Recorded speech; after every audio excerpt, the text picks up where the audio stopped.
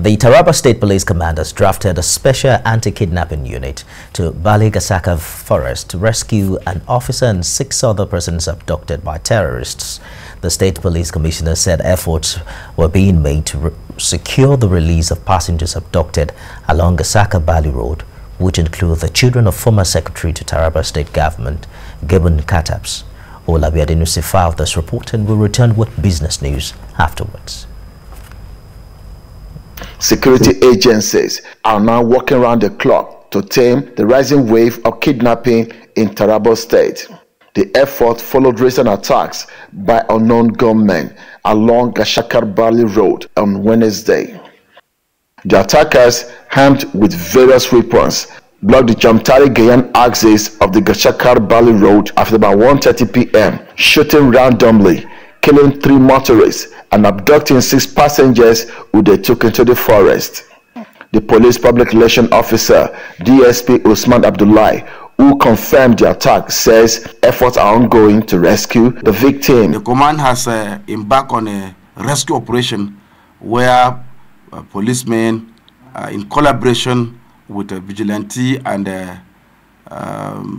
professional hunters, are there in search of the victims with a view to rescue them alive and then also to arrest these suspects. Noted that the security agents are not leaving any stone unturned in profiling those who came into the state from another state. Recently, the Commissioner of Police had a town hall meeting. You also have a very serious, a crucial meeting with our critical stakeholders where issues that has to do with checkmating the movement of these people into Taraba has been seriously discussed, and agreement has reached within the Ardos, which are the leaders of these Fulani people that are coming, and then the other people that are coming to the state, with a view that these people cannot just be allowed to come into Taraba State without being checkmate.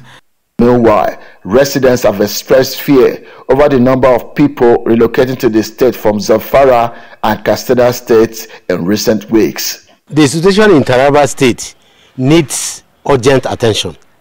The fact remains that all the bandits or the terrorists that are fleeing from Zamfara and Katsina states, they are having their permanent abode in Taraba State now. Governor Darius Ishaku recently warned traditional rulers in the state to be cautious of people moving into the state due to security threats in their homeland. Who kidnap, they don't even know what is Allah, let alone talk of God. And so the honors is between you, me as a leader, to do the best we can to reduce the headache of our security agencies.